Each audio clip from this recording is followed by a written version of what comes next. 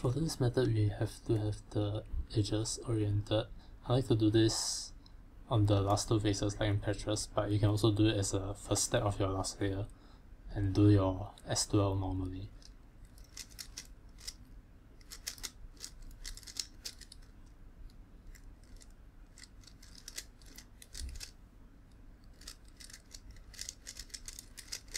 So we finish S2L here, and the next step is to build an edge corner edge block. So for example, we can start by pairing up this corner with this edge, and then pairing up this with this edge.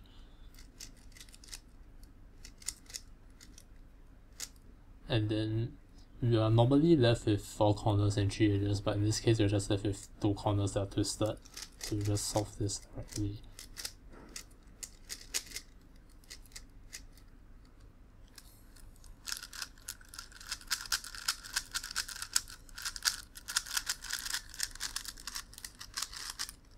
So another example solve. So we solve our S2L again.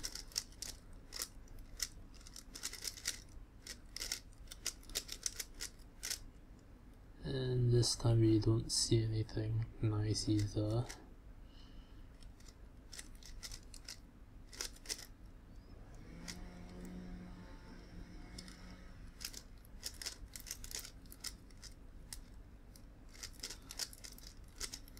So we start by forming a block. In this case we actually have 2 blocks, but they are not compatible with each other, so we just ignore the other one. Then we solve the last 3 edges. You can use a Sune for this. So like we move this blue edge over here, this yellow edge over here, this pink edge over here. It's a standard commutator stuff. And then we solve the last 4 corners using commutators as well. So we use a commutator to solve 1 corner, and another commutator to solve the last 3 corners.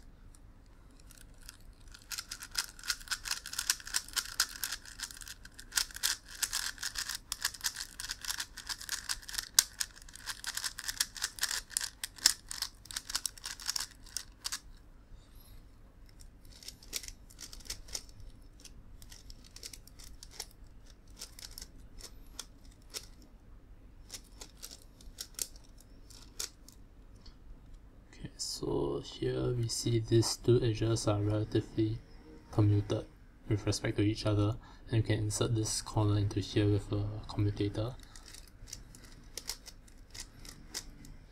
And then we solve the last 3 edges, and then we solve the last 4 corners using commutators again. But in this case, this is an A perm. I use an L for this. Yeah.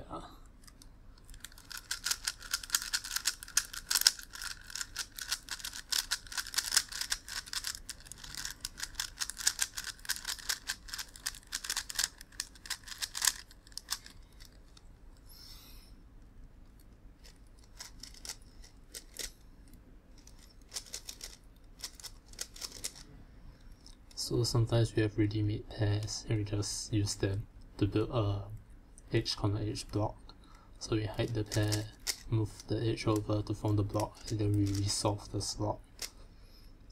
And here we see that it's actually a U perm plus a pretty nice 3 cycle case. So if you know the U perm L, you can just use that and then do the commutator to solve the corners.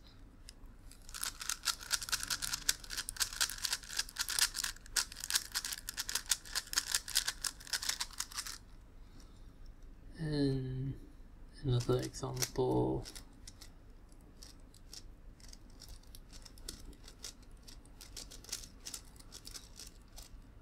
so this time we have a block ready made, and then we also have a pair here, but it's not so easy to preserve that, so we just don't care. We solve the edges as normal, and then we use a commutator to solve 1 corner first. In this case, we would choose to solve this blue orange corner because it's at this position. And then we can use a we can use a commutator for these last 3 corners. I hope I don't mess this up. Wait, I messed it up.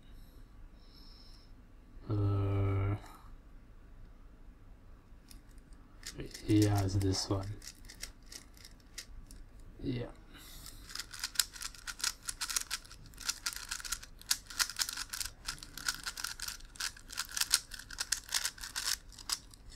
One final example solve.